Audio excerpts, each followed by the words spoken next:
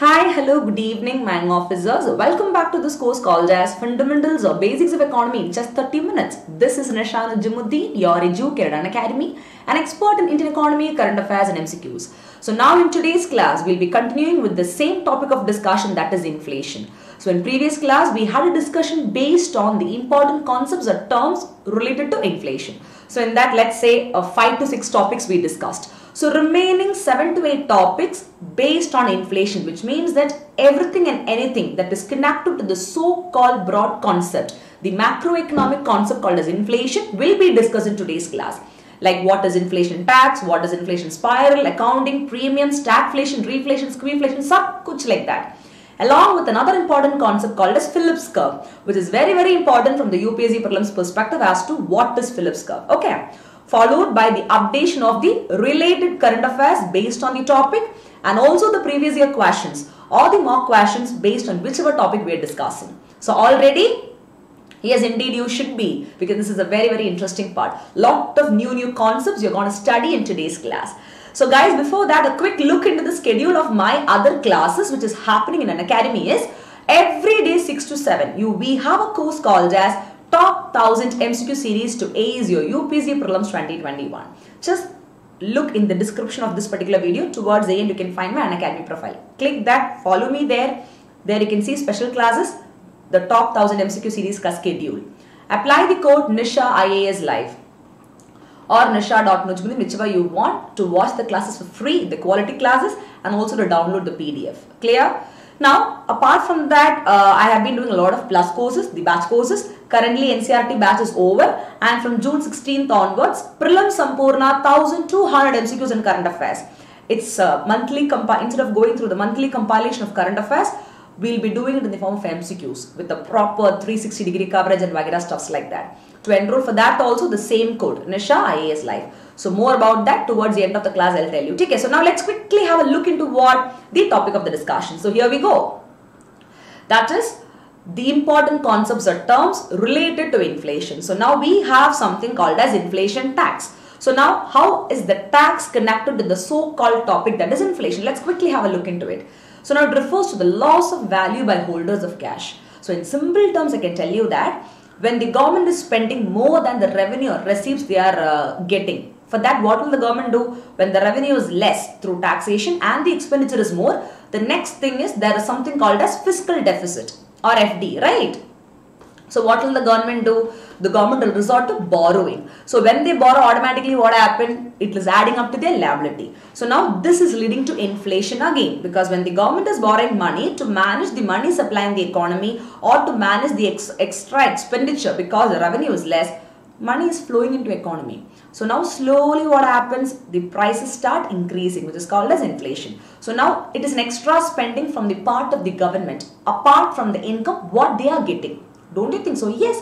So this extra spending is actually borne by the people, we the people, when we go to the markets to buy the products and services, because we will be offered the product at a higher cost. You got the point? So the reason for that is inflation. So now what is happening? The tax is acting as an inflation over here. That is when we have to pay a product at a higher price from the market. Because the tax is higher there, the price of the commodity is also increased over there. So automatically tax is acting like, so here it acts like a tax, the inflation. You got the point? This is called as inflation tax in simple terms.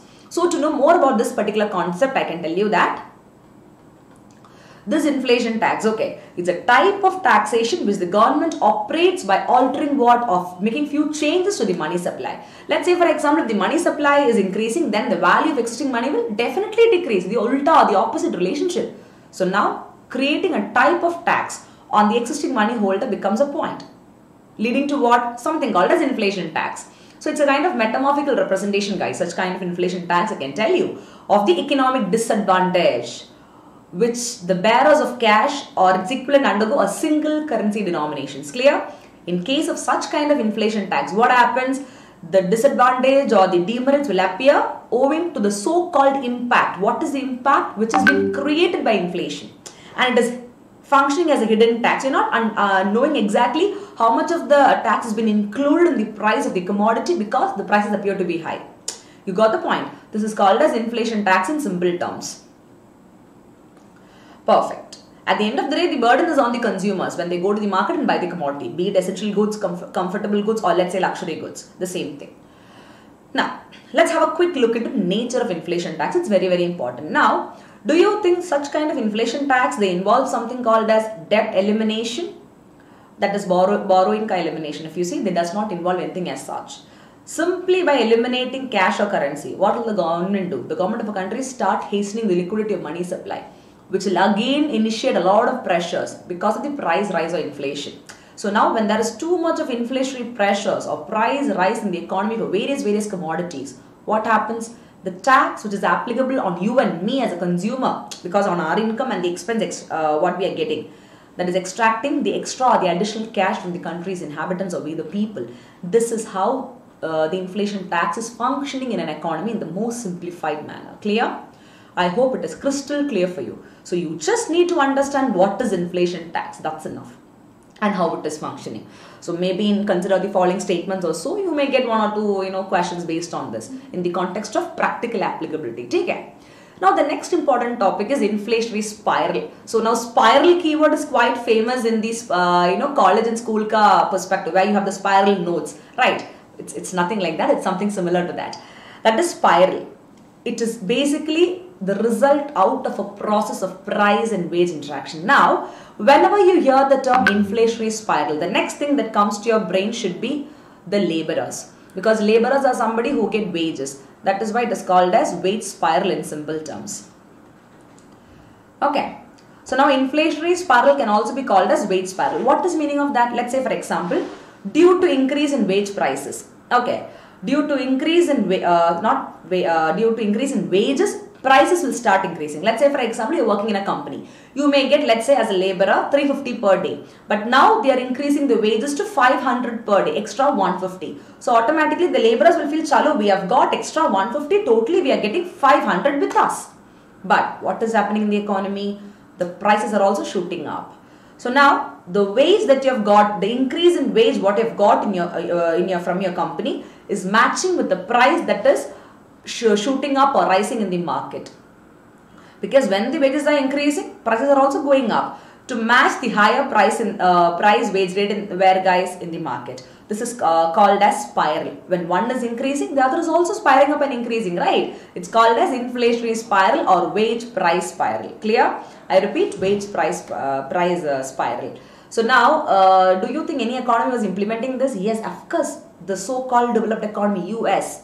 That is your America, guys. It was very much first discovered. I can tell you, initially, it was discovered in US economy. Take, I can just write it. In US economy in the year 1935, I can tell you it was discovered as one of the reasons for increase in inflation during the years 1935 in US economy. Clear? There is a reason why wage spiral was also put across. Simply like that, economists don't come with concepts. There should be some sort of reason, and this is a reason for your inflationary or your wage price spiral. Now, that should do with regard to this particular concept in the most simplified way. I hope it is crystal clear for you people. And now what happens to spiral? Automatically spiral is keeping on and on twisting, right? So yes, similarly inflationary spiral also leads to more inflation because the consumers will start demanding more goods. The price will actually increase because demand is more, and automatically when the price is increasing, the laborers who are working, they need to meet up the higher prices. They'll start demanding more wages. And now what happened? The production cost will increase because only then the producer can pay high prices to the laborers, with which the laborers can buy commodities from the market at a higher price. So it's a kind of continuation stuff. Everywhere it has been connected. You understand? So more inflation is happening because of wage spiral, or let's say inflationary spiral in simple terms. Now, another important point to be noted in this context is it can be better explained as a macroeconomic theory to explain the cause and effect relationship between rising wages and rising prices or inflation. Is clear?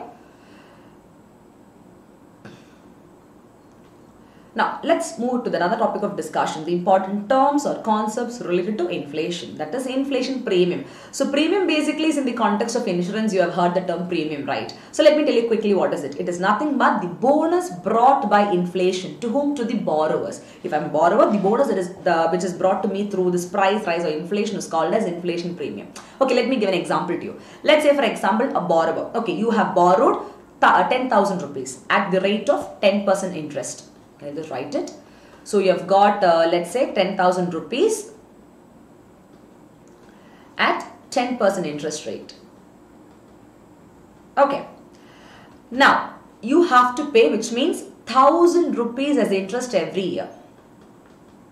So 10% of 10,000 is 1,000 rupees interest now. So 1,000 rupees interest you have to pay every year. Now, because of the price rise or inflation, the value of this 1,000 is less than what it should really be. I repeat, due to inflation or price rise, the value of rupees 10,000, which is an interest rate, is actually less than what it should really be. So now, if I am the borrower or you are the borrower of this 10,000 rupees who has agreed for paying 1,000 rupees as an interest, now he or she, the borrower, will be paying an interest rate which is just a nominal interest rate. That's it. Clear? So now increasing the interest rate, taking inflation into account will lead to what? Real interest rate.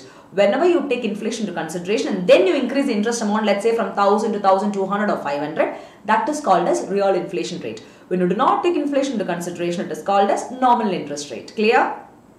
If you see the banks, what do? You know, normally the lending institutions like bank, they will actually lose a lot of money due to inflation, guys, because they keep collecting interest at a very nominal rate of interest. Let's say, for example, you went today and got 1 lakh from the bank and you are charged 10,000 interest rate. Just after 2 weeks, there is too much of price rise or inflation in the economy in every sector. Can the bank call and tell you, chalo, you pay as 20,000 as interest? No, they cannot. It is fixed. So what happens? No matter there is a rise in inflation or rise in price rise or inflation, the bank will still have to get the same nominal interest rate only, which means it will end up in losses for the bank during such kind of situations. You got the point. So now, the difference between what, guys, let's say for example, when banks are charging nominal interest rate and lending and inflation is not taken into account. But then when you take the real interest means inflation is taken into account. The difference between these is called as inflation premium. Clear? And now, do you think a country India adopted such kind of practice? Yes.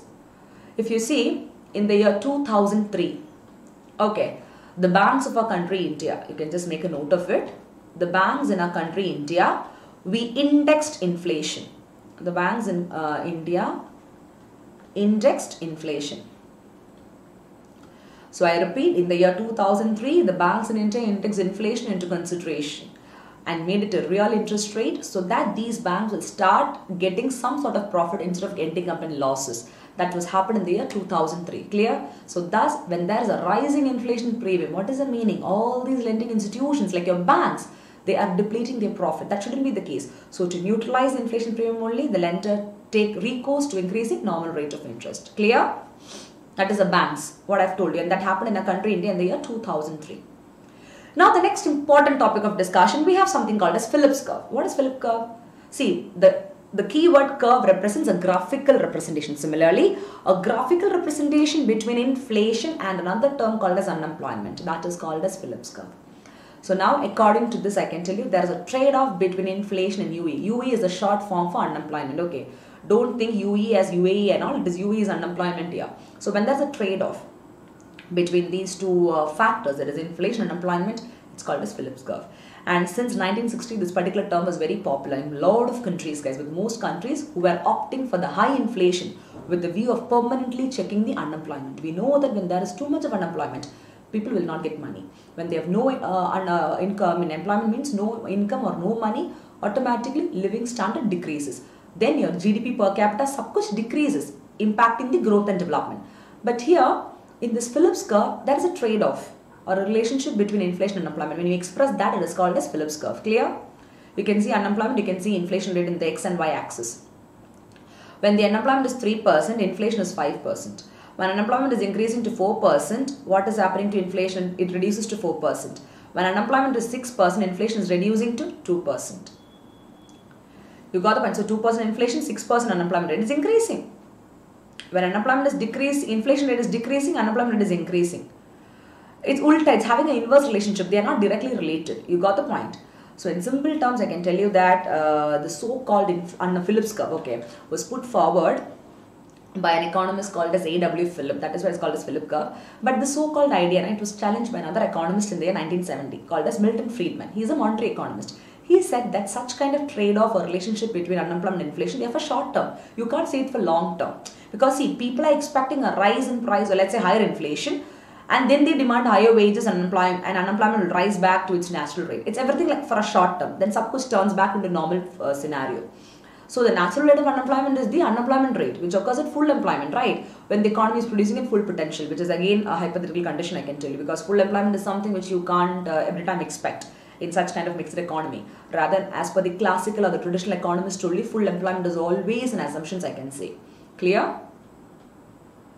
You just need to understand what that is all about. Clear? So before going to the current affairs perspective of the so-called Phillips curve or unemployment curve perspective, let me quickly tell you few other important concepts. Now, there is something called as stagflation. What is stagflation? This is also connected to unemployment. That is why I am telling you. Now, this concept is what you know. I will tell you. Wait. Unemployment plus inflation. That is, presence of both unemployment and inflation is called as stagflation. It is called as presence of both stagnation and inflation. This unemployment is called as you categorize as stagnation. So stagnation plus price rise or inflation, that is also called as stagflation. Let's say for example, you have price rise, at the same time unemployment also. So the economy is stagnant, nothing can work. You understand? So now the conventional or the traditional thinkers, they say that if there is a price rise, then unemployment will reduce. What nonsense is that? When there is a price rise, do you think unemployment will reduce, people will get more employment? What connection is that? It's totally ulta, right? But that is what your stagflation is all about. And if you see in the year 1970s, okay, you can just make a note of it. In the year 1970s, what happened? The US economy, again, the US economy only experienced such kind of stagflation, I can tell you. This happens when the economy is stagnant, is in a stagnation state, and the government is trying and putting their heart and soul to trigger the economy by a lot of policies, etc., etc. Now, due to the government policy, slowly price will increase. But however, stagnation will still continue. Clear? This is the situation in which you will go for such kind of concept called as stagflation. I hope it is crystal clear for you people. Now, keeping the so-called relationship between inflation, unemployment and brain in your mind. So, with regard to stagflation, with regard to inflation, Phillips curve, that is Phillips curve and all. Let's quickly have a look at the current affairs perspective. That is NAIRU, N-A-I-R-U, NAIRU, non-accelerating inflation rate of unemployment. Let's quickly have a look at it. What is it all about? There's something called as NAIRU, that is non-accelerating inflation rate of unemployment. That's a full form. What is that? Let's say for example the monetary policy put forward by RBI. They're trying to hold back the unemployment below natural rate. Automatically inflation increases. What is the unemployment below natural rate? For that you should know what is natural rate of unemployment. That is when there is full employment in the economy. When the economy is producing at the full potential, you can say unemployment is at a natural rate. When they are below the natural rate, that unemployment means the economy is not producing the full potential. You got the point. So automatically price is increasing. Now it is the kind of rate of unemployment which is consistent or continuous with the constant rate of inflation or price, right? So at the non-accelerating inflation rate of unemployment, I can tell you the upward and downward forces of price increase or decrease, and the income with regard to wages of the laborers, they'll start neutralizing or get matched with each other. So now what happened?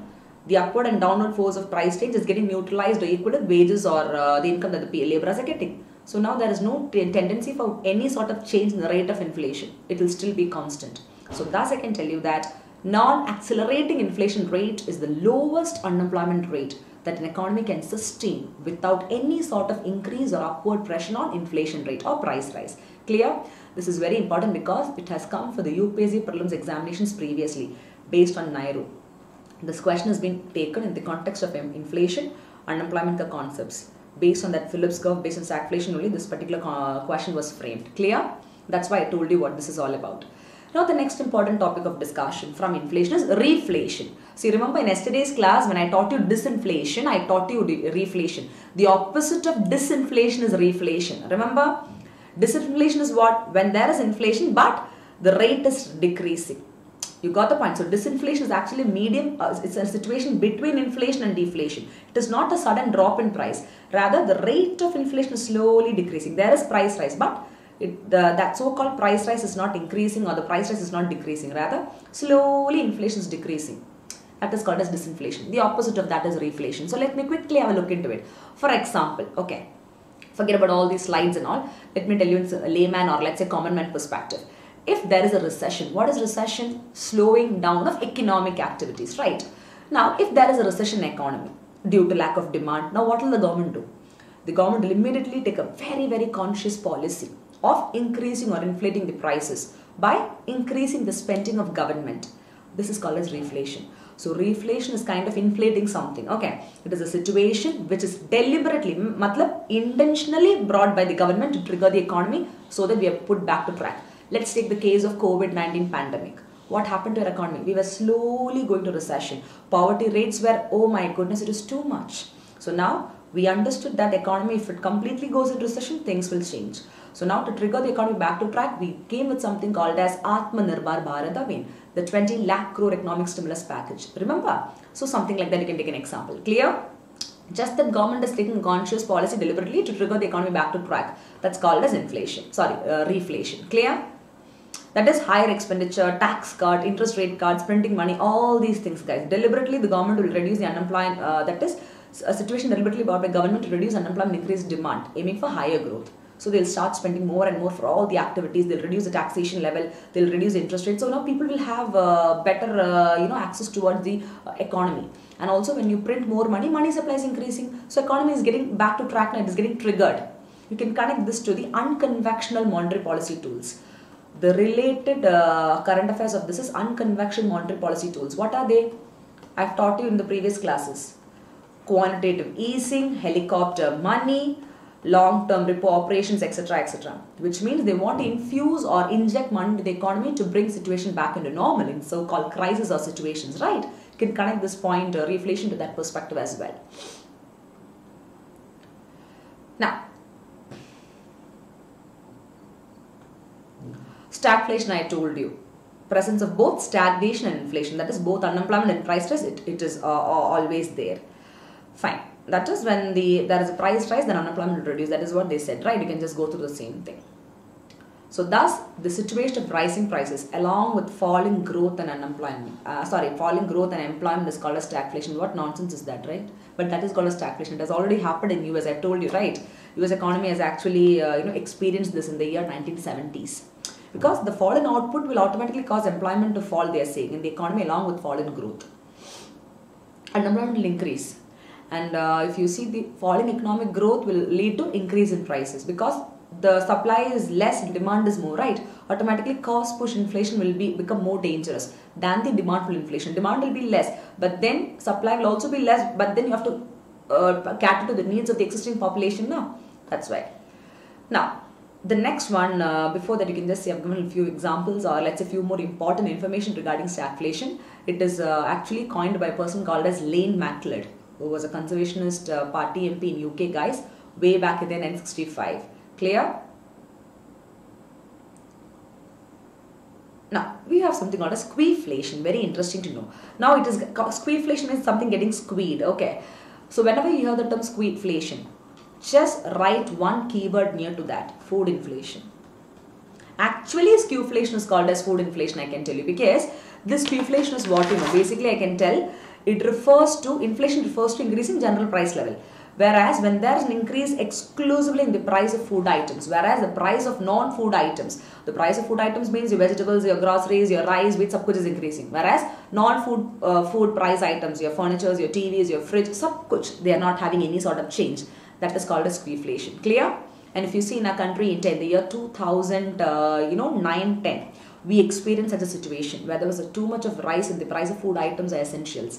Whereas the non-food items like your furniture, chairs, TV, sofa, fridges, sab kuch, that remains stable. The price remains stable. So if you see during those days, the food inflation was, let's say, around 20%. But the overall wholesale price index was just 11%. So now this led to the definition of a new concept called as squeeflation. It is called as squeezed inflation because the price rise is just due to food items alone, not due to any other perspective. Exclusively when the price of food items increases, it's called as squeeflation. Clear? Let's say, for example, suddenly if you see in this COVID-19 pandemic, we could see a rise in the price of onions and potatoes, right? Whereas everything else was normal. So especially onions, you could see a rise in price. Let's say like 100 rupees was being sold for even for 1 kg. All these examples of squeeflation. Next, you have a beautiful topic called as inflation accounting. It's very interesting to know what is inflation accounting, guys. Let me quickly tell you what that is. You are getting accountable for inflation. Do you think so? Yes, something like that. Now, in the context of, let's say, corporate profit accounting, this so-called term inflation accounting is very popular. Basically, due to inflation or price rise, what happened? The profit of the firms or companies, now they get overstated. Let's say, for example, if you are a firm or a company, you are calculating the profit. You will calculate profit. Let's say for 10 lakh is your profit. After adjusting inflation and all, you got 9 lakh in your hand. So now, after adjusting the effect of current level of inflation, when you are calculating a profit, that process is called as inflation accounting in simple terms. Such profits, what you get after adjusting or calculating inflation, the remaining amount what you get, it is called as real profit of the firm, which you can actually compare to the historic rate of inflation with the base year or whatever it is. So now, in corporate scenario, what happens is that when they declare the profit, it may appear that the profit has increased to them because of inflation's effect, which is just a normal profit. But the real profit, if you want, means you have to minus the profit or reduce the profit by taking into consideration what? Inflation or price rise. This type of accounting or process is called as inflation accounting in very, very simple terms. Clear? Only in the context of corporate profit accounting, you use such kind of terms. This is enough for you to know regarding what is inflation accounting. Is it very clear for all of you till here? I hope it is crystal clear. Any doubts, any queries, feel free to put it via the chat box of this particular video. Fine? Perfect. So we are done with all the important concepts or terms related to inflation. So those who have not got the previous terms, feel free to get back to the previous video, because few, let's say around 5 to 6 terms have been discussed there as well. So today we discussed 10 topics in this video in a very, you can see, in a very short, crisp and to the point manner, and also a proper updation of current affairs. That is the highlight of my classes. Everything in short, crisp, to the point manner, but with a detailed understanding and saving a lot of time. Clear? Perfect. Now, so totally I think 16 terms I have taught you. So now you can very well go and say anywhere that chalo, everything and anything under inflation we have studied in ma'am's class. Chalo, theek hai? Now let's quickly have a look into the current affairs perspective. Few important trending current affairs of this so-called terms. We spoke about stagflation, presence of both stagnation and inflation, that is unemployment and price rise. Do you think a country India is facing this? Come on, let's have a look into this current affairs perspective. Now, although it appears so at first glance that chalo, we have a price rise and we have unemployment. Too much of people are unemployed, right? So we may feel, okay, we do have a situation of stagflation. But the reality is that India is not yet facing stagflation. We do have unemployment, we do have price rise on one side. But that doesn't mean that we are facing stagflation. That is, compared to the past or the previous year, our country is not growing as fast it used to be. But still we are growing at the rate of what? 5% I can say. And the expected year, as per the World Bank, IMF and all the other international institutions projected figure of GDP and all, we will be growing. We are expected to grow faster in the coming years. Take care. And it is very much important to analyze the fact that, or it is true that, something called as retail inflation, that is in the context of CPI, Consumer Price Index. Okay. It has been quite high in the past few months. And the reason for this spike or increase is temporary, because it's caused by a spurt in the agriculture commodities after some unseasonal rains. And now if you see the COVID-19 pandemic, lack of supply, all these things have been kind of adding to these factors. Now with the better food management, the so-called food inflation, or let's say squeeflation, what you studied a couple of slides back, they have come down. Now there is something called as core inflation. That is the most important inflation, where you don't take into consideration the rise in the price of food and energy. That is, that is also still, banging, I can tell you. So now you see in this particular current affairs concept, so many terms of inflations are popping up. So because you studied the terms or concepts based on inflation only, you can understand them better. Now did you understand why did we study all these concepts, the 16 concepts? Because when you study current affairs, it will pop up here and there. So you shouldn't be confused. Simple logic. Clear? Now, with regard to the central bank of the country, RBI, the retail inflation, that is your consumer price index, it has been very well with RBI's target level of 4%, because we always wanted to target inflation, right, at the rate of 4% with plus or minus band of 2%. The meaning of that is 246. What is the meaning of that? 246 means up to 6% inflation, the maximum, it can increase, but not beyond that. And up to 2 they can decrease, not beyond 2 again. The ideal is 4. So now when there is a sudden increase in few months, what happened? Automatically we are getting out of the so-called target, in our country. India is facing a kind of stagflation, I can say. Right? But then literally we are not facing, but still, yeah, if this continues, it will be a problem. So we are trying to put in a lot of measures. The government is trying to put a lot of policies to ensure that things are back in track. Clear? So that's all for the day, my young officers. It's time for us to test what we studied. So here we go. One of the important questions from inflation topic. When a firm calculates its profit after adjusting the effects of current level of inflation, this process is known as what? This is a question from the UPSC Prelims 2018. Very simple question. National income accounting, inflation accounting, supernormal profit, normal profit. Everyone knows that. It is none other than what? Option number B, which is the inflation accounting, right? Did you understand why did I teach you inflation accounting and all? So people will think that why we are studying inflation accounting, premium, spiral and all. You see, for UPSC, they have asked a question. They're very smart because UPSC want to test your knowledge as to whether you know about these concepts related to inflation. You may feel that is not important, but you see from where the question has come in the previous year examination. So all these concepts are very, very important. This year you may get a question based on wage spiral, that is inflation spiral, or let's say you may get it on inflation premium, reflation, or even stagflation. So you have to be a little careful while you are studying all these concepts. Clear? I hope this class was literally clear to you in this particular context. Next one, Phillips curve, the next important topic. Even if you see in a UPSC Prelims 2016, this question was asked. Phillips curve advocates a relationship between which of the two aggregates of economy? Very simple. Option B, inflation and unemployment, demand and supply of money. 3, supply of money and rate of interest. 4, rate of interest and unemployment. Quick, which one do you think will be the answer? Definitely unemployment is there. Is it inflation or rate of interest? That's the next question. Here we go. It is A, inflation and unemployment, right? That's what we have been discussing.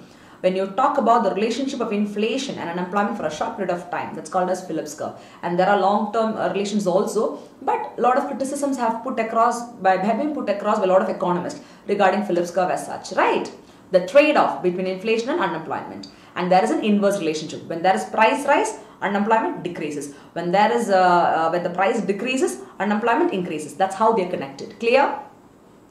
The curve is suggesting that lower the inflation, higher the unemployment. Higher the inflation, lower the unemployment. Simple as that. So this is also important. Sometimes in this current 2021 also, consider the following statement. In that perspective also you can get a question. So these are very, very important areas. So don't leave it. A person called as A.W. Philip, A.B. Philip, popular, he's called like that. He is the one who actually brought this idea. Clear? Alban William Philip. Okay?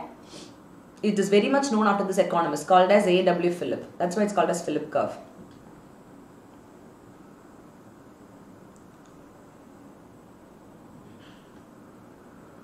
The next one, again in the year 2000, and you see how many questions are coming from inflation. It is very, very important. That is why 4 classes I took for inflation. Part 1, Part 2, Part 3, Part 4, because so many questions have come for your previous UPSC examination from here. It's about NIRO. Remember I taught you NIRO. Non-accelerating inflation rate of unemployment. You had a question based on that. First one, when monetary policy tried to hold unemployment below the national rate, inflation will be increasing to higher level, called as NIRO. Second, NIRO is that rate of unemployment which is consistent with the constant rate of inflation. Third, it is the lowest rate of unemployment rate that an economy can sustain without any upward pressure on inflation rate. Think and give the right answer. I have taught you upward, I have taught you downward, remember? So think.